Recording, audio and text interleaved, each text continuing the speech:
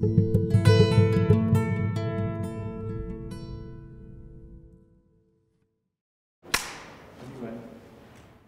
1 inch now. Thank you. Who issues the bonds? The Hungarian bonds are issued by the state-owned enterprises or cooperatives and the cities. Some Hungarian city, the local council of the city issue bond. But Sorry. okay, it doesn't matter. Who buys the bonds?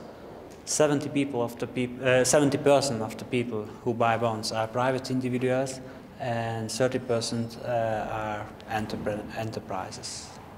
Why do individual Hungarians, buy bonds? Because the bonds is a very attractive form of the savings. The interest rate is higher than the average savings rate. And what is the size of the bond market relative to the Hungarian economy in total? The bond market is very small in the Hungarian economy, so the average percent of the savings in Hungary is 5% from the salary, and only 1% is in bonds. And how fast has the bond market been growing since it was recreated? It's growing very rapidly, very fast.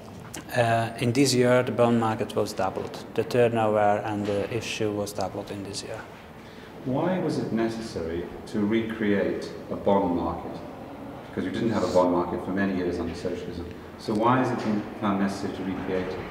Yes, because we would like to help the creating of an efficient economy, and we need a better allocation of the capital, which is in Hungary. And the bond market is help the allocation, the reallocation of the capital, and help the structural change in the Hungarian economy. And it's very necessary for us. Could you explain that a bit more about how the bond market helps run the economy more efficiently?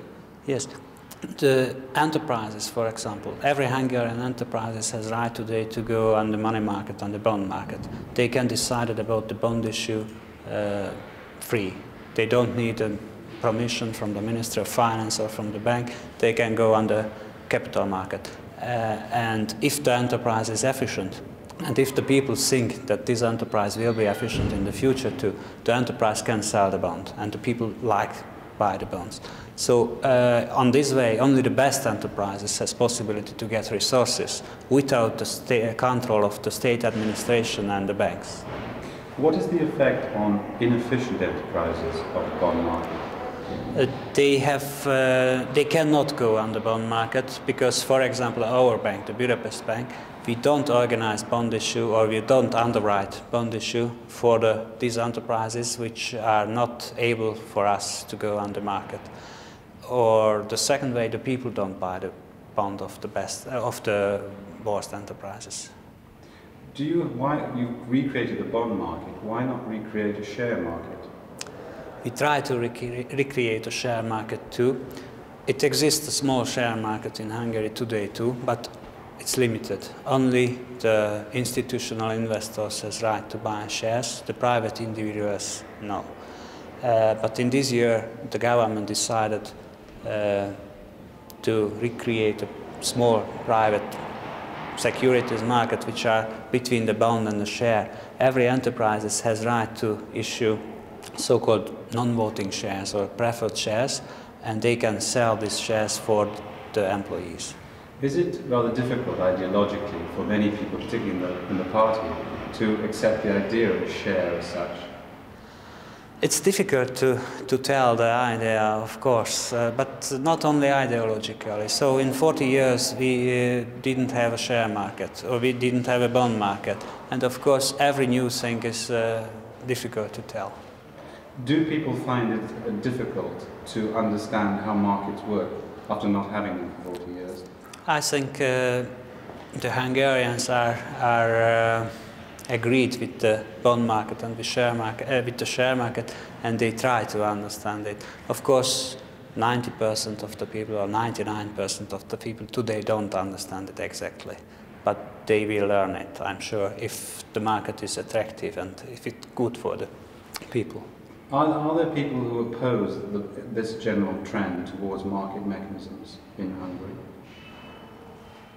Sorry, I didn't Are understand there, exactly. is there opposition, I mean political opposition, any significant political opposition to the recreation of market systems like the bond market? Yes, it's very, very difficult to say because, by my opinion, there is not an open opposition. If you ask every Hungarian agreed with the reform, but of course there is a debate how to make the reform, which way is the best to make the reform, and so there is opposition with some concrete questions. For example, the bond market. And what is the opposition saying about that? For example, some banks has no interest to create the bond market in Hungary because they have no possibility to go on the market. They have no branches, or they are too small to go on the bond market. Of course, they don't like the bond market, and they say, no, we don't need it. It's part of the old system because we know it. So it happens sometimes. And is there anybody in Hungary who's saying this is a return to capitalism? This is the beginning of a return to capitalism. That's a bad thing? I think no. I think it's not the question of the capitalism and the socialism. We decided to create a socialist bond market or a socialist capital market. And by my opinion, it's a technical thing. And technically, we need this system to make our economy, or the efficiency of our economy higher. And if the people understand that it's not a political thing, it's only a technical thing, it's a financial thing, we can go on the green light. What is the difference between a socialist bond and share market and a capitalist share and bond market? Of course, technically there is no difference. There is no difference, and we don't need difference. So it's, I said there is no socialist bond market and no capitalist bond market. There is only a bond market. And we create a bond market. Why is the bond market needed here?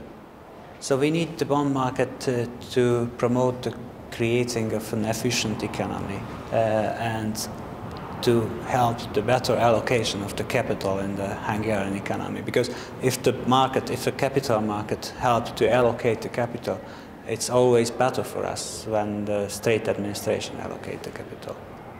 It's more efficient? It's more efficient, yes. Than the centrally planned system? It's, yes, in the detail it could be more efficient than the planning system. In the past, has there been any ideological opposition to shares, or the idea of shares? And could you explain that? Yes, it's very difficult to say what is an ideological opposition. By my opinion, we hadn't ideological problems with the share. We have technical problems with the share market, and there is an opposition. But nobody say ideological reasons. Everybody say technical reasons. But are some people actually opposed really in their hearts on ideological grounds? By my opinion, no. By my opinion, no. If you ask the Hungarians, everybody agreed with the share market and the bond market.